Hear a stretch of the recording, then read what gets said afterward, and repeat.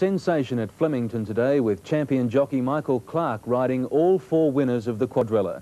There was another winner for him in the $200,000 weight for age Craiglee Stakes over 1,600 metres. Colin Hayes had the odds-on favourite, Liston Stakes winner Military Plume, and Clark did the rest.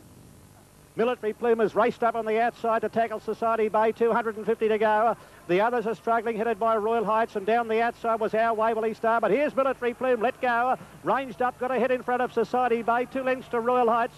Then our Waverley Star and Dazzling Duke, but it's Military Plume too good and races away. And Military Plume has won at a length Society Bay, a half length away third, a good run Royal Heights. Military Plume was the odds-on favourite at 9 to 10, second was Society Bay at 11 to 1, and third Royal Heights at 25s.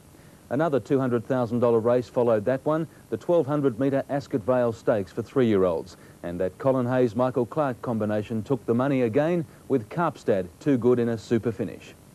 They're at the 400-metre mark, and Kennedy, Rancho Rilla to centre, wider on the track, Karpstad are clear of Disputed Pearl, followed by Lonely Dreamer from Omnicorn, well back Hello Melbourne, and Gold Trump is finishing on.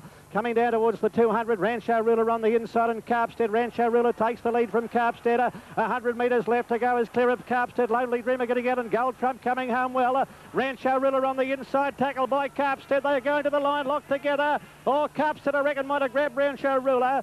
Karpstad took the photo and started at 11 to 2, and Rancho Ruler didn't get second. It was Lonely Dreamer starting at 100 to 1.